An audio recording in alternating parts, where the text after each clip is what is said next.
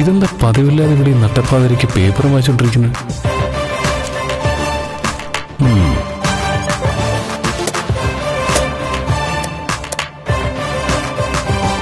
ലോകത്തൊരിടത്തും ഇല്ലാത്തൊരു വായന. ഇനി നിങ്ങളെ വല്ല പരീക്ഷയാണോ?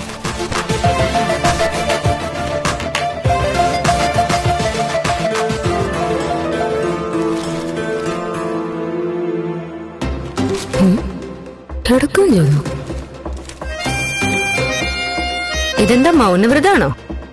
എന്നോട് മിണ്ടില്ലേ? നിങ്ങളോടാ ചോദിക്കുന്നേ. നീയല്ലേ മിണ്ടാത്തത്? എന്നെ നിനക്ക് ഇഷ്ടമല്ലല്ലോ.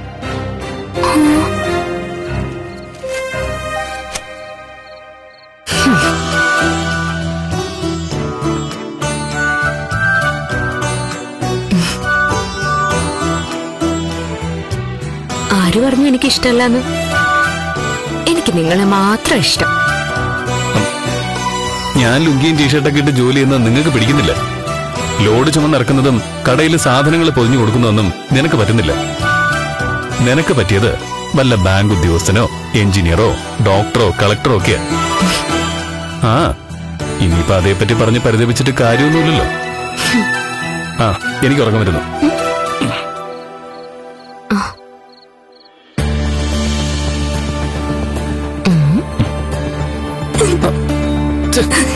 അടങ്ങിയിരിക്കെ. എന്തിനാ ഈ പൂച്ച ഉറക്കം? എനിക്കിഷ്ടം എഞ്ചിനീയറേയും ഡോക്ടറേയും ബാങ്ക് മാനേജറേയും കളക്ടറും ഒക്കെ ആണെന്ന് ആര് പറഞ്ഞു? പിന്നല്ലാതെ അവർക്കല്ലേ നീ ഇഷ്ടപ്പെടുന്ന പോലെ ഡ്രസ് അണിഞ്ഞ് ജോലി ചെയ്യാൻ പറ്റൂ. ഞാനതിനെ തയ്യാറാവത്തുണ്ടല്ലേ നിനക്ക് എന്നോട് ഈ ദേഷ്യമൊക്കെ? ഞാൻ ദേഷ്യപ്പെട്ടത് അതുകൊണ്ടാണെന്നാണോ വിചാരിച്ചിരിക്കുന്നത്? നമ്മുടെ കുടുംബത്തിലെ ആരെങ്കിലും വേദനിപ്പിച്ച നിങ്ങക്ക് ദേഷ്യം വരില്ലേ? അവരെ തല്ലാനായിട്ട് ചാടി പുറപ്പെടാറില്ലേ? അതെന്തുകൊണ്ട്? നിങ്ങൾക്ക് ഈ കുടുംബത്തിലുള്ളവരെ അത്രയ്ക്ക് സ്നേഹമായതുകൊണ്ടല്ലേ? അതുപോലെ തന്നെയാ എനിക്ക് നിങ്ങളോടുള്ള ഇഷ്ടം.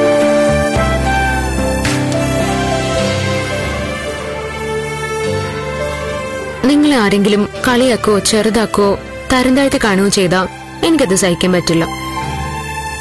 മറ്റുള്ളവരുടെ നോട്ടത്തില് നിങ്ങൾക്ക് ആകെയുള്ളൊരു കുറവെന്ന് പറയണത് വിദ്യാഭ്യാസ. അതും പറഞ്ഞ പലപ്പോഴും പലരും നിങ്ങളെ മോശക്കാരനാക്കി സംസാരിക്കുന്നുമുണ്ട്.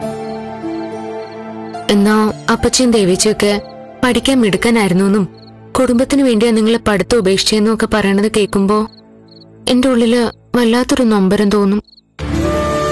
പിന്നെ ബാങ്കിൽ പോവാനോ കണക്കുകൾ നോക്കാനോ ഒക്കെ വലിയേട്ടനും ഹരിയേട്ടനും പറയുമ്പോ അതിൽ നിന്നൊക്കെ ഉൾവലിഞ്ഞ് പിന്നോക്കം പോണത് കാണുമ്പോ വിഷമം തോന്നും. ആ വക ജോലികളൊക്കെ ഹരിയേട്ടനെ ഏൽപ്പിച്ച് നിങ്ങൾ ചുമടെടുക്കാനായിട്ട് സ്വയം ഒഴിഞ്ഞു മാറി നിൽക്കുന്നത് കാണുമ്പോ സത്യത്തില് പലപ്പോഴും എനിക്ക് കരച്ചിൽ വന്നിട്ടുണ്ട്. അതുകൊണ്ടാ തുടർന്ന് പഠിക്കണമെന്ന് ഞാൻ പറയുന്നത്. 5ാം ക്ലാസ്സിൽ പഠിപ്പ് നിർത്തേണ്ടി വന്ന ഒരാള് 30 വയസ്സിന് ശേഷം പഠിച്ച് ഉയർന്ന നിലയിലെത്തിയ വാർത്ത ഇത്. ഞാൻ ഇതാ വായിച്ചോണ്ടിരുന്നെ. ശിവേട്ടന്റെ അത്രയും പോലും സാഹചര്യം ഇല്ലാത്തടത്തുനിന്നാ ആ മനുഷ്യൻ ഇന്നത്തെ നിലയിലെത്തിയത്. യഥാർത്ഥത്തിൽ നടന്ന സംഭവം ഇത്. എന്തെങ്കിലും നോക്കണേ. അതുകൊണ്ട് ഇനി ഞാൻ പഠിക്കാൻ പോണെന്നാണ് നീ പറയുന്നത്? എന്താ പഠിച്ചാല്? അതൊന്നും ശരിയാവില്ല. ഈ വിഷയം നമുക്ക് ഇവിടെ അവസാനിപ്പിക്കാം. ശരി, ആയിക്കോട്ടെ. ഇനി എന്നോടിങ്ങനെ മിണ്ടാതെ നടക്കരുത്. ഞാൻ ചിലപ്പോ പിണങ്ങി നടക്കുകയും ദേഷ്യപ്പെടുകയൊക്കെ ചെയ്തൊന്നു വരും. എന്നുവെച്ച് നിങ്ങൾ അങ്ങനെ ചെയ്യണ്ട. ദേഷ്യം സഹിക്കാതെ വന്നാ എന്നെ 2 തല്ലിക്കോ? വേണ്ട, തല്ലണ്ട. എന്നെ വഴക്ക് പറഞ്ഞോ? പ്ലീസ്, ഈ കൈ കൊണ്ടൊരെണ്ണം തന്നാ അത് താങ്ങാനുള്ള ശേഷി ഇല്ലാത്തതുകൊണ്ടാ.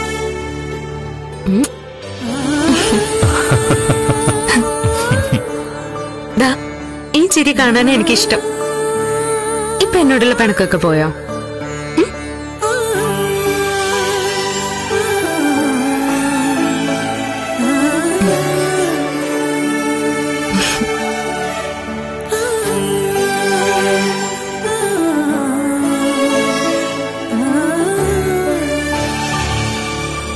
നിങ്ങൾ എന്ത് വേഷത്തിൽ വന്നാലും എനിക്ക് ഒരു പ്രശ്നവുമില്ല.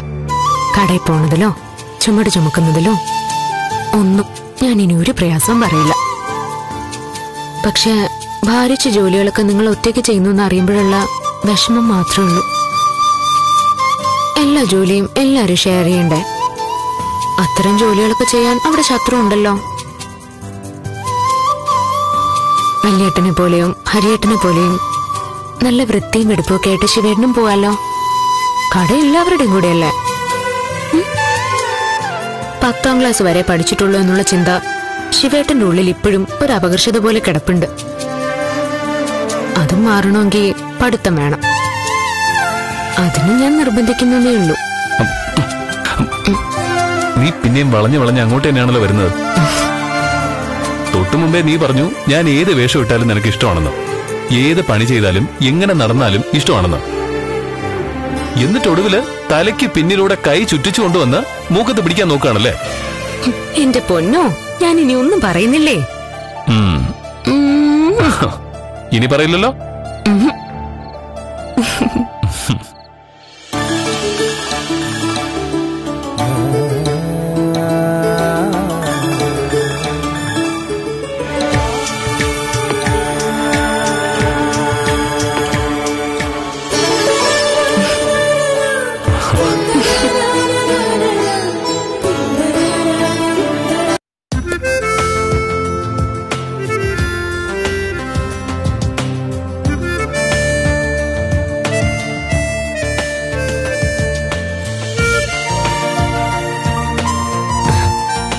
നിന്നെ ഇതുവരെ കൈ കെട്ടാതെ കാത്തു വെച്ചിരുന്നത് ഞാൻ കെട്ടാൻ പോണ പെണ്ണിനെ കാണിക്കാൻ വേണ്ടിയാ.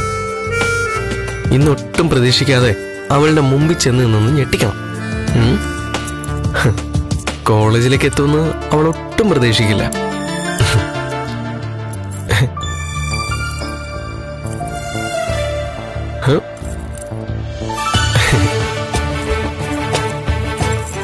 സ്റ്റൈലായിട്ടുണ്ട്.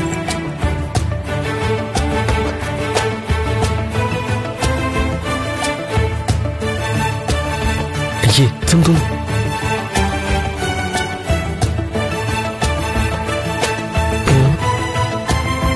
അയ്യോ തീരെ പോരാ. അല്ലെങ്കിൽ നമുക്ക് നമ്മുടെ സ്റ്റൈൽ തന്നെ മതി.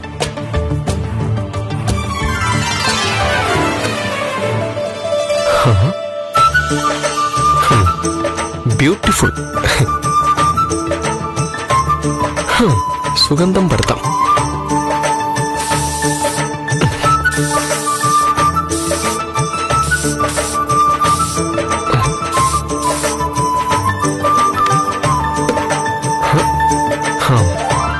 പെർഫെക്റ്റ്.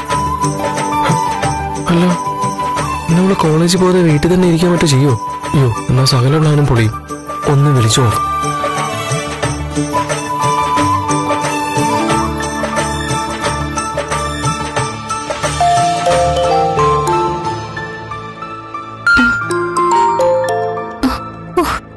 ഉറങ്ങാനും സമ്മതിക്കില്ല. ആരിത്? ഓ, മണകണാഞ്ചനാണല്ലോ. ഹലോ, കോളേജില്ലേ? കോളേജിൽ നിന്ന് എങ്ങോട്ടും പോവില്ല, അവിടെ തന്നെ ഉണ്ടാവും. ഭയങ്കര ഹ്യൂമർ സെൻസ് ആണല്ലോ. തനിക്കിന്ന് ക്ലാസ്സില്ലെന്നാ ഉദ്ദേശിച്ചു. ഉണ്ടെങ്കിൽ അങ്ങോട്ട് വരാനാ, തന്നെ ഒന്ന് കാണാൻ. നടന്നത് തന്നെ. എന്നാ നോക്കിക്കോ, ഈ കണ്ണിൽ നിന്ന് കൺമുമ്പിൽ പ്രത്യക്ഷപ്പെട്ടിരിക്കും. അങ്ങനെ പ്രത്യക്ഷപ്പെട്ട മണകണാഞ്ചൻ എന്നുള്ള വിളി ഞാനങ്ങ് അവസാനിപ്പിക്കും. ഓക്കെ, നേരി കാണാം. See you. അപ്പോ അവക്കും എന്നെ കാണാൻ ആഗ്രഹമുണ്ട്. അച്ചൂസേ, നിന്നെ ഇന്നീ കണ്ണൻ ഞെട്ടിച്ചിരിക്കും.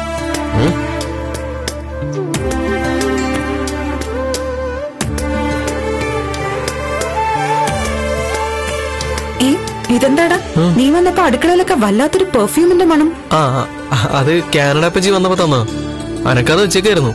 ഇന്ന് അത് ഓപ്പൺ ചെയ്തു. ഇതെന്താ, ഇതിനു മുൻപ് കോളേജിൽ പോകുമ്പോഴൊന്നും കണ്ടിട്ടില്ലാത്തൊരു അണിഞ്ഞൊരുങ്ങല്.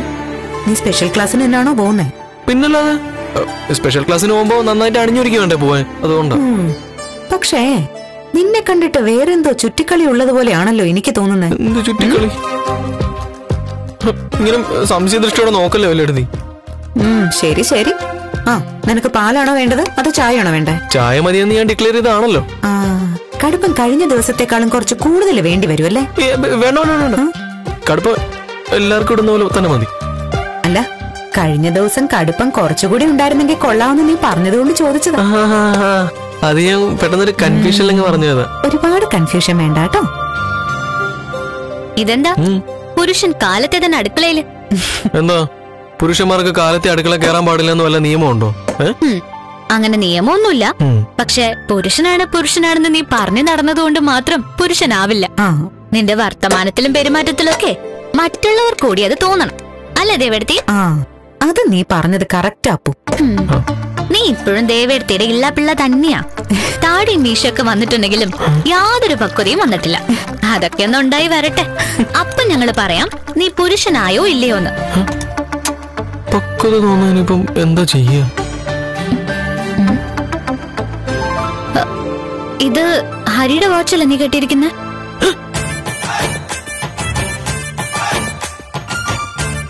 ഈ ഷൂസും ഹരിയുടേതാണല്ലോ. അതെ, വാച്ച് ഷൂസും ഹരിയായിട്ട് എനിക്ക് തന്നതാ. എന്താ? ഈ വാച്ച് ഹരി ഉപയോഗിച്ചിട്ട് പോലും ഇല്ലല്ലോ. അതെനിക്കറിയില്ല. ഇത് വെച്ചോടാന്നും പറഞ്ഞ് എനിക്ക് തന്നിട്ട് കുറെ നാളായി. ഇപ്പഴാ ഞാനിത് കെട്ടിയെന്ന് മാത്രം. ഓഹോ, അങ്ങനെയാണോ കാര്യങ്ങള്? വാച്ച് എങ്ങനെ, കൊള്ളാമോ? നിനക്ക് ഇഷ്ടപ്പെട്ടോ? പിന്നെ നല്ല ഒന്നൊന്നര വാച്ചല്ലേ? സത്യം പറഞ്ഞ അപ്പു പറഞ്ഞപ്പോഴാ ഞാനും ശ്രദ്ധിച്ചത്. എന്നാ ഞാനൊരു കാര്യം പറയട്ടെ. ഇത് നിന്റെ ഹരിയേട്ടൻ കാശ് മുടക്കി വാങ്ങിച്ചൊന്നും അല്ല, എന്റെ ഡാഡി വാങ്ങിക്കൊടുത്തതാ. ഇവിടെ എല്ലാവർക്കും എന്റെ ഡാഡിയോട് പുച്ഛവും പരിഹാസമൊക്കെ ആണല്ലോ. നിനക്കും അങ്ങനെ തന്നെയാണെന്ന് എനിക്ക് നന്നായിട്ട് അറിയാം. ഡാഡി വാങ്ങിക്കൊടുത്തതുകൊണ്ട് ഇത് ഹരിക്കും ഇഷ്ടപ്പെട്ട് കാണില്ല. എന്റെ ഡാഡി എന്ത് ചെയ്താലും ഹരിക്കത് അംഗീകരിക്കാൻ ബുദ്ധിമുട്ടാണല്ലോ. അതുകൊണ്ടായിരിക്കും ഈ വാച്ച് നിന്നെ ഏൽപ്പിച്ചത്. നിനക്കിത് കൈ കെട്ടുന്നോണ്ട് നാണക്കേട് വല്ലതും തോന്നുന്നുണ്ടോ കണ്ണ? നീ ദേവേടത്തെ നോക്കണ്ട, ഞാൻ നിന്നോടാ ചോദിച്ചേ. എനിക്കങ്ങനെ നാണക്കേടും തോന്നല്ല. അത് നന്നായി. എന്റെ ഡാഡി വാങ്ങിക്കൊടുത്തത് നിനക്കെങ്കിലും ഉപകാരപ്പെട്ടല്ലോ. അത്രേ സന്തോഷം. അപ്പോ നിനക്ക് വേറെ വാച്ച് വാങ്ങി തന്നിട്ടുള്ളതല്ലേടാ, അത് കെട്ടിയ പോരായിരുന്നോ? ഇതിപ്പോ കൊച്ചെടുത്തിട്ട് ഡാഡി വാങ്ങിക്കൊടുത്താന്നും എനിക്കെങ്ങനെ അറിയാം? ഇനി ഇത് മതി അടുത്ത പ്രശ്നത്തിന്. ഇതിനും കാരണക്കാരൻ നീ തന്നെയായി. എനിക്ക് ഫീസ് മേടിക്കണം. ഞാൻ വലിയ എണ്ണം കാണട്ടെ. എന്ത് ചെയ്താലും പ്രശ്നമാണല്ലോ.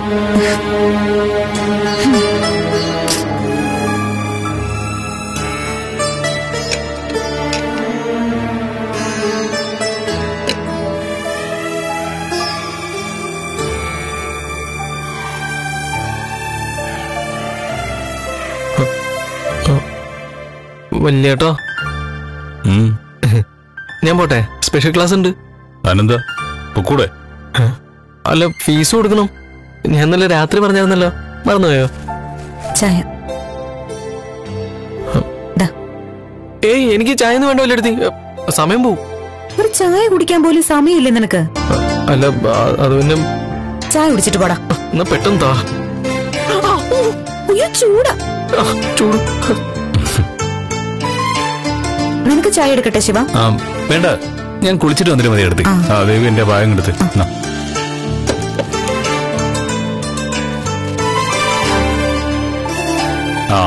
പിന്നെ ഫീസൊക്കെ കൃത്യമായിട്ട് അടയ്ക്കുന്നുണ്ട്. എക്സാം വരുമ്പോ തോറ്റെങ്ങാനും പോയാ എന്റെ സ്വഭാവം മറം പറഞ്ഞേക്കാം. കാലത്ത് ഇങ്ങനെ അറം പറ്റണ വർത്താനൊന്നും പറയല്ലേ വല്യേട്ടാ.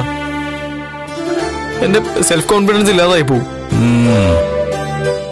എപ്പോ ഫീസ് ചോദിച്ചാലും ഇതുപോലെ എന്തെങ്കിലും 4 വർത്താനം പറഞ്ഞിട്ടല്ലേ കയ്യിൽ കാശെടുത്ത് തരുന്നത്. അതാ എന്റെ പ്രോബ്ലം. ഓഹോ, ഞാൻ എന്തേലും പറയണതാണ് കുഴപ്പം, അല്ലാതെ നീ പഠിക്കാത്തതല്ല അല്ലേ? 100 ചെലവാക്കേണ്ടടുത്ത് 200 ചെലവാക്കണ സ്വഭാവം നിന്റേത്. അതുകൊണ്ട് പറഞ്ഞു പോയതാ. കഷ്ടപ്പെട്ട് കാശുണ്ടാക്കുന്നവർക്ക് അതിന്റെ വില മനസ്സിലാവൂ. ഓഹോ, ഇപ്പൊ ശിവേണ്ണൻ തുടങ്ങിയോ? കാലത്ത് കൊച്ചേടത്തിയുടെ വക വയറ് നിറച്ച് കിട്ടിയുള്ളൂ. ഇനി വല്യേണ്ണ ശിവേണ്ണ വകയും കൂടെ ആയാ ഇന്നിനി വേറൊന്നും വേണ്ട. ഞാൻ എന്തു പറഞ്ഞു നിന്റെ പരാതി? ഓ, ഇവിടെ ഉണ്ടായിരുന്നു, അറിഞ്ഞില്ല. ഹരിയുടെ വാച്ചും എടുത്ത് കെട്ടി ഷൂസും ഇട്ട് വലിയ ഗമയില് ദേവേടത്തോട് വാചകം അടിക്കുന്ന കേട്ടപ്പോ ആ വാച്ച് എന്റെ ഡാഡി തന്നാന്നല്ലേ ഞാൻ പറഞ്ഞുള്ളൂ. അല്ലാതെ നിന്നെ ഞാൻ എന്തെങ്കിലും പറഞ്ഞോ കണ്ണ? അല്ല, ഞാൻ പറഞ്ഞതിൽ എന്തെങ്കിലും കുഴപ്പമുണ്ടോ ശിവ? അപ്പോഴത്തെ പറഞ്ഞതിൽ ഒരു കുഴപ്പമില്ല. ഇവന്റെ കയ്യിലിരിപ്പിന് 2 കൊടുത്താലും ഒരു തെറ്റുമില്ല. മിടരടാ. ബാലേട്ടാ,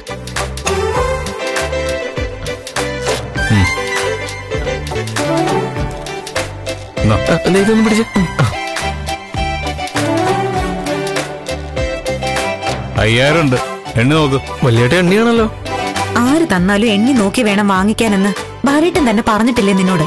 ആ, പറഞ്ഞിട്ടുണ്ട്. ഇത് 10000 ഉണ്ടോ? മില്ലി കൊടുക്കാനുള്ളതാ. ഇന്ന് തന്നെ കൊടുക്കണ്ടല്ലോ വലിയേട്ടാ. 2 ദിവസം കഴിഞ്ഞ് ആ വഴി പോകുമ്പോ കൊടുത്താ പോരെ? ആ, അത് സാരമില്ല. നീ കയ്യിൽ വെച്ചോ. എണ്ണ നോക്ക്. ഞാൻ എണ്ണിക്കോളാം. ഞാനിപ്പൊ കണ്ണനോട് പറഞ്ഞത് നീ കേട്ടില്ലേ ശിവ? കാശ് ആര് തന്നാലും എണ്ണി നോക്കി വേണം വാങ്ങാൻ.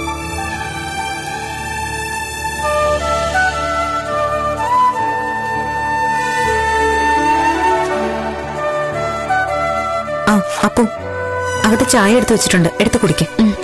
ആ ദേവി, കാശിന്റെ കണക്കൊക്കെ ഒന്ന് കുറിച്ച് വെച്ചേക്ക്. കോളേജ് ഫീസൊക്കെ കുറിച്ചിടേണ്ട കാര്യമുണ്ടോ? അതൊക്കെ കൃത്യമായിട്ട് കുറിച്ച് പ്രത്യേകം വെക്കുന്നുണ്ട്. നിന്നെ പഠിപ്പിക്കാൻ എത്ര ചെലവായിന്ന് അറിയണമല്ലോ. ആയിക്കോട്ടെ, കൃത്യമായിട്ട് കുറിച്ച് വെച്ചോ. ഡിഗ്രി കഴിഞ്ഞ് ചിലപ്പോ ഒരു ഉപരിപഠനത്തിന് പോയെന്ന് വരും.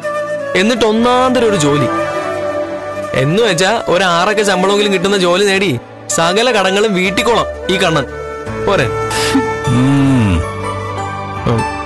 ഇനിയും ഞാൻ ആഗ്രഹിക്കുന്ന പോലെ ഒരു സിനിമാ സ്റ്റാർ അങ്ങനെ ആയ പിന്നെ ഇല്ല, അതിനെക്കുറിച്ച് ഞാൻ ഇപ്പൊ ഒന്നും പറയുന്നില്ല. എന്താടാ പറയാനൊരു മടി? ആ പോട്ടെ, എന്തായാലും ചെലവാക്കിയ തുക മുഴുവൻ തന്നു തീർക്കുമെന്ന് പറഞ്ഞല്ലോ. സന്തോഷം. എന്താടാ അത് കേട്ടപ്പോ ഒരു ഞെട്ടല്? അവൻ കരുതിയത് ഒന്നും തിരിച്ചു തന്നില്ലെങ്കിലും വേണ്ടില്ല, സ്നേഹം മാത്രം ഉണ്ടായാ മതിയെന്നോ മറ്റോ വലിയടത്തി പറയുന്നായിരിക്കും. മനസ്സിലാക്കി. സമയം പോയി.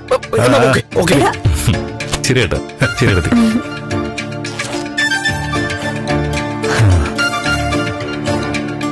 ശിവൻ പറഞ്ഞ പോലെ കടമൊന്നും വീട്ടിലില്ലെങ്കിലും തള്ളി പറയാണ്ടിരുന്നാ മതിയായിരുന്നു. നമ്മൾ വളർത്തിയ പിള്ളേരല്ലേ, ഒരിക്കലും അവരാരും നമ്മളെ തള്ളി പറയില്ല ബാലേട്ട. ഇതങ്ങോട്ട് വെച്ചേക്ക്. ഇതേത് ഇത്രയും പണം? മില്ലി കൊടുക്കാൻ വേണ്ടി വലിയേട്ടൻ തന്നെ ഏൽപ്പിച്ചതാ. 2 ദിവസം കഴിഞ്ഞ് കൊടുക്കാനുള്ളതാ.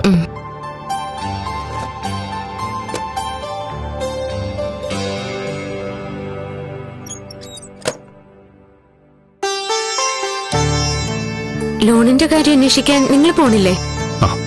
അതൊക്കെ വലിയേട്ടനും ഹരിയേട്ടനും നോക്കിക്കോളും. അത് പോരാ, നിങ്ങളും പോണം. അവരുടെ കൂടെ പോയി ആ സ്ഥലവും കടയൊക്കെ ഒന്ന് കാണണം. അതൊക്കെ ഞാൻ നേരത്തെ കണ്ടിട്ടുള്ളതാ.